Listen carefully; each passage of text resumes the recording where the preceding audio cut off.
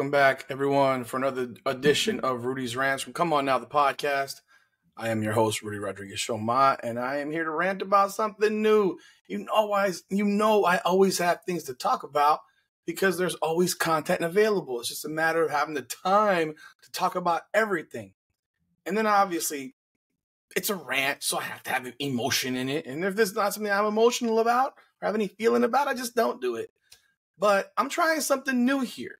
So bear with me a little bit as I practice with this, with my program. But I'm jumping in here on Colin Cowherd. Colin Cowherd is an interesting figure on Fox Sports, very well known in the industry. But Colin Cowherd says a lot of crazy stuff that I tell you what, I just don't know what he's thinking when he says certain things. So when Bronny James was drafted, he gave his opinions about how he referred, he talked about nepotism and how friends of his would ask him to give their kids jobs, for which he said no. He said that he could get them internships, which are not jobs. They're free experience, gaining opportunities. But with the Bronny James situation, he tries to compare it, and he tried to compare it to, lawyers hiring their kids, but they're not hiring their kids as lawyers if their kids have not gone to law school and passed the bar. He hires them, if they haven't, to work in their mailroom or be a secretary or be a runner. That's typically how parents who own businesses do things. But this is what Colin Cowherd had to say about the Bronny James situation when the draft happened. Take a listen. Has carried the league for 20 years. He and Steph Curry have carried the league. Neither made a playoff run this year. The tank, as everything else is. The Copa and the Euros are going through the roof. NBA with a lot of good players. Global sport, tanked. No LeBron, no Steph. Yeah, I'm okay in the weakest draft ever. The Lakers going, we'll do you solid.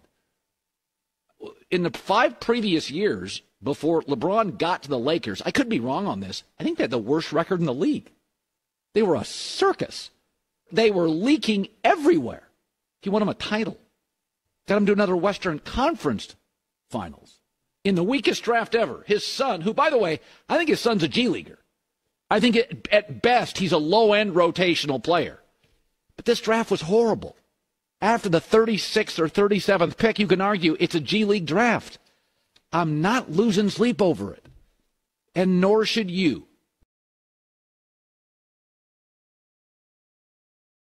So you heard what he had to say. First off, I call bullshit on all of that. Outside of it being a bad draft, it was a bad draft. There's no question about it. It was a bad draft. But Bronny James still had no business being drafted in that bad draft.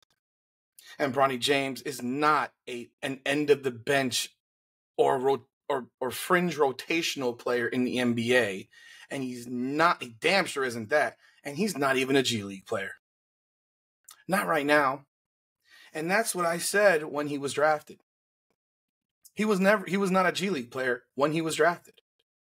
Bronny James should have gone back to school. Okay.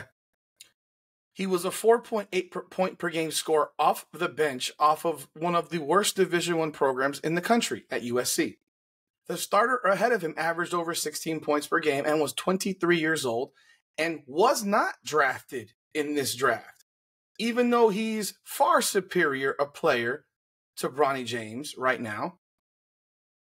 Has the experience, is older, and is far more prepared to come and play for a team in the NBA to try to help them win as a rotational reserve. Bronny James is not that. So he was okay with the Lakers doing LeBron a solid. And then he also referred to the ratings tanking and all that stuff because LeBron wasn't there and Steph wasn't there. Newsflash, Colin, one of the worst rated NBA finals took place in the bubble, where everyone should have been actually watching TV because no one had anything to do because half the majority of the country was shut down. So even with a majority of the country shut down, the ratings for that NBA Finals, which was the 2020 NBA Finals ratings, I'm looking them up right now, but I know that they were bad because I'm a Heat fan and the Heat were playing the Lakers. They were pretty goddamn bad. And who was on that team? LeBron James. For the 2020 NBA Finals, the ratings dropped to a historic low, with one of the games drawing only 5.9 million viewers. The average viewers figure over 6 games was 7.5 million, which was a 51% decline from the previous year. This was LeBron James playing. You just made a point that the ratings were low just now, this past year, we're at 11, 12 million people. But the worst rated NBA Finals of the last quarter century was featuring LeBron James and Anthony Davis and the Los Angeles Lakers during a time where the entire country was shut down and all people could do was watch the NBA Finals because they couldn't go out at night. Unless you were in Miami. And then you could. Which just happens to be where I'm from, in South Florida. But you were wrong then. You're wrong now. And now, this is what Colin Cowherd has to say about Bronny James. We have seen this week LeBron James and Clutch Sports. They engineered Bronny getting drafted with the number 55 pick. Now, it was a terrible draft, and anybody drafted there was going to be a G-leaguer at best. But Bronny offensively doesn't even look like a G-leaguer. It's been embarrassing. He's 0 for 14 on threes. He was bad again last night. Now, I do think athletically he can be a defender in this league. Maybe. But he would not have been drafted if not for LeBron James and Clutch Sports. In a good draft, can't draft him. This team, the Lakers, can't really waste draft picks. But they do need on-ball defenders. They're old in spots, expensive in others. He's cheap and can defend. That I don't deny. No, he can't. But in both the case of Nike and the case of LeBron James, they had power. Power can corrupt.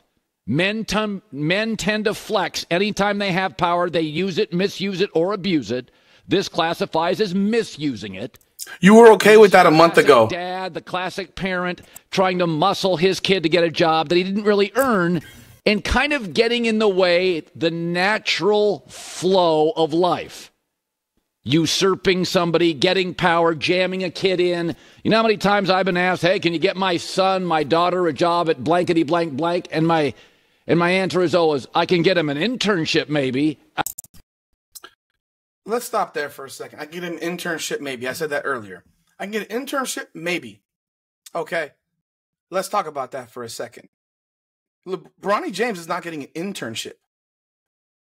Bronny James was drafted into the NBA draft by the Los Angeles Lakers, who are claiming that they are trying to win a championship. He is not remotely close to being a pro athlete. Even a G-leaguer. G-leaguers are pro athletes. They're just not NBA players. People play in Europe, people play in Puerto Rico, people play in Turkey, people play in China, Taiwan, Philippines, etc. Mexico, you name it, South America. There are leagues all over the world. He was drafted to play professional basketball. He wasn't given an internship. He's being paid $8 million for this favor. This is not an internship. This is not I'm going to earn my job. They've already paid him, given him a 4-year guaranteed deal for $7.9 million. When people who are picked 55th get a 2-way contract. So a month ago, you had no problem with it. Now you're seeing how absolutely terrible he is, and now it's abuse of power. No, it was abuse of power then. LeBron abused his power. And the Lakers bent the fuck over. Make up your mind, Colin, because a month ago you had zero issue with this. And now a month later, when you're watching him in Summer League, for which LeBron has no problem saying, oh, it doesn't matter how many points you score in Summer League. It doesn't matter this. I guarantee you, if Bronny James had scored 30 in the first Summer League game, LeBron James would have been blowing the world on fire. And all the Bronny and LeBron apologists would have said, I told you he was that damn good. Ladies and gentlemen, I have been covering high school basketball for half my life. I've coached high school basketball players. Bronny James is a good, very good high school basketball player. He was a below average freshman on one of the worst Division I programs in the country. How does that translate to being a draft pick, even in a bad NBA draft with the 55th pick, let alone being paid nearly as much as the back end of the first round? It does not. And a month ago, this guy had no problem sitting here telling you, nepotism's okay. It's okay. I don't care. No problem. All that stuff. And you're attributing this shit to a bad draft to draft someone so wholly unqualified that he looks completely lost on the floor. But let's continue what he had to say before I continue. I can't get him a job. They're not qualified. It hurts. It's painful. It's the truth. So both Nike, Clutch Sports, and LeBron had leverage. And in my opinion, this is the downside to it. Bronny's been sort of embarrassing so far. Now, the Lakers are in a position where the new coach, J.J. Redick, now has to go to the microphone and tap dance to make sure he says all the right things about Bronny. He's a development player. That's how we're looking at Bronny. He's certainly going to spend time with the Lakers. He will spend time as well in the G League. We're going to develop his shot. We'll develop his ball skills. He's already got a great feel. He has a really good instinctive nature on the defensive end. Has J.J. Redick been paying attention? I get it. J.J. Redick has to pander and create this bullshit narrative to support the draft pick and support the he earned it nonsense he said in that press conference. Bronny James has played, I think, 5 games now in the summer leagues between the 2 different summer league situations, and he's been absolutely atrocious. He's been terrible. He's been terrible. And I don't want to hear about points. It's not about points. Because the things that you claim that he's supposed to do well, he doesn't do well. Not at this level. He's not doing well. He's so instinctive. Awful Coaching put out a video breaking down his performances. And I'm going to link it again because I linked it in a previous video as well. Shout out to Awful Coaching. They break it down, showing exactly what he's doing when he's doing it.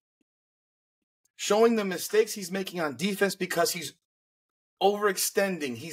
It's improper technique. He's trying to be a hero, trying to make the steal, getting praised for blocking a fucking alley-oop pass as if that's some amazing feat. Makes a steal, but does the same thing, and then 5 other times when he misses the steal, it's a layup. When he's on offense, he was 0 for 15 through his first 4 or 5 summer league games from 3-point range.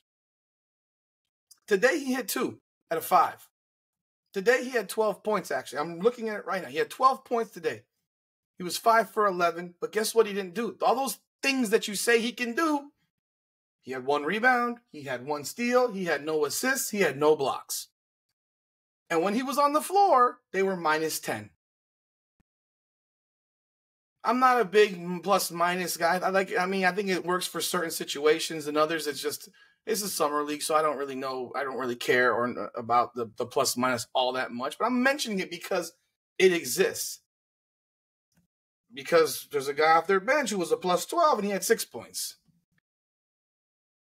But the fact of the matter is, and obviously they also had 17 who was a minus 9. So the fact of the matter is he had his best scoring game and did nothing else in this particular game. But for the vast majority of this summer league stuff, these summer league games between California and now Vegas, he's been awful. He's been awful.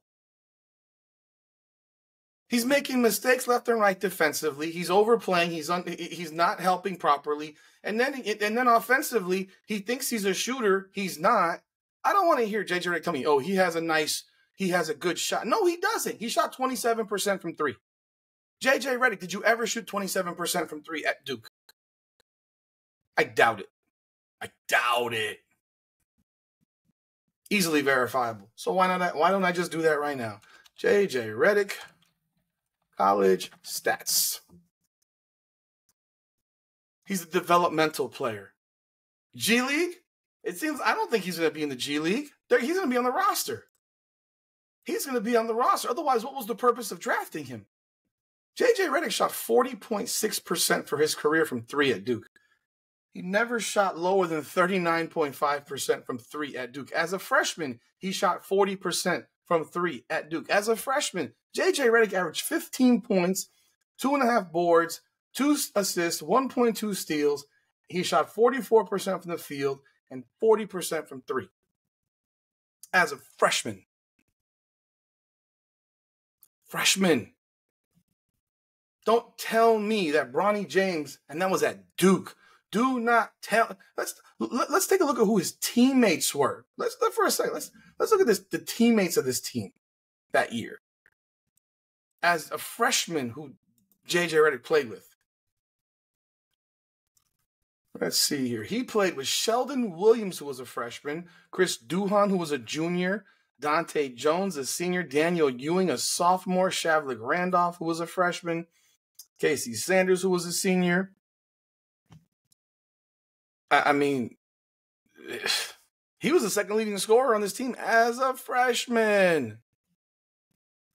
Don't sit here and tell me that your job is you're not here to develop this kid. You just did it to freaking suck LeBron off and do him a solid and embarrass yourself at the same damn time. Because he got you the job that you got. Because you didn't deserve that job either. But Colin Cowherd, give me a freaking break, homie. Like, this is crazy nonsense you're talking. Yes, you're right. He's been embarrassing. But you had no problem with it. You told us you had no problem with it. And now you're calling it an abuse of power. It was abuse of power then. It was extortion, in my opinion. I said it before. I still think it's extortion what they did. They're not going to get better because of him. He should not be on the roster. He should not be in the G League. He's getting murdered by guys in the G League. These are guys that will be in the G League, and he's getting absolutely destroyed by them. He's undersized. He can't shoot. He's not quick enough to guard point guards. He's not a point guard. He cannot run an offense. He cannot dribble. Watch them on offense. He runs to the corner. He can't make a 3, and yet when they drive, he doesn't cut towards the basket to create a backdoor pass for a layup or a dunk. Instead, he stands in the corner, waiting around, hoping the ball comes, or maybe not hoping the ball comes because his confidence is so shot because of the fact that the pressure of the world is on his back, and it is. Thank your father for that. He's the one that told the world when you were still in high school that you were better than half these cats on League Pass.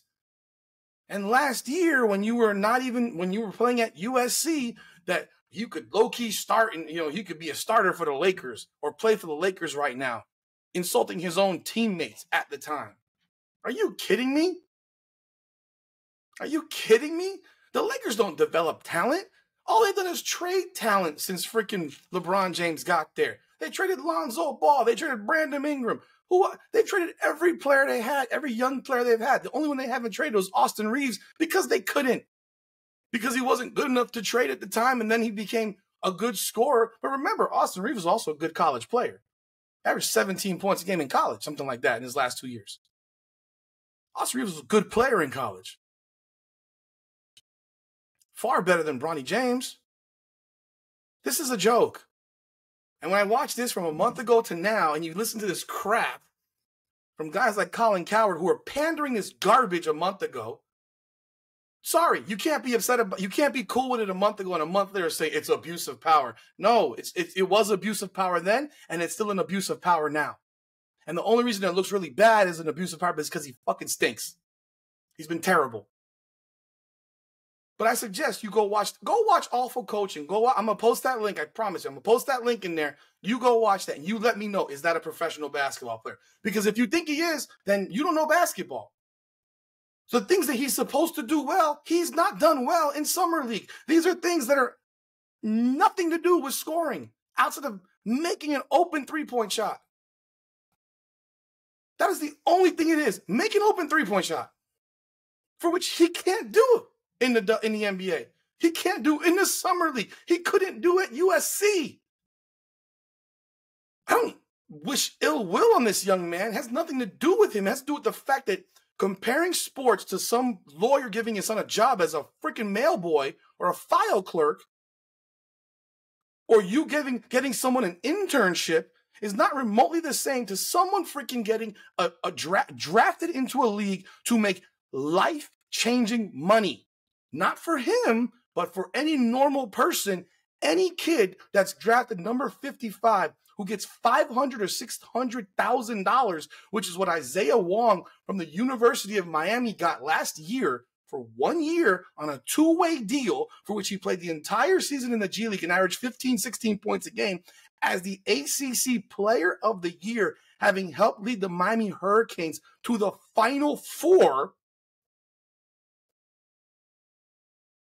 And Bronny a year later makes a 4-year guaranteed $7.9 million. Get the fuck out of here.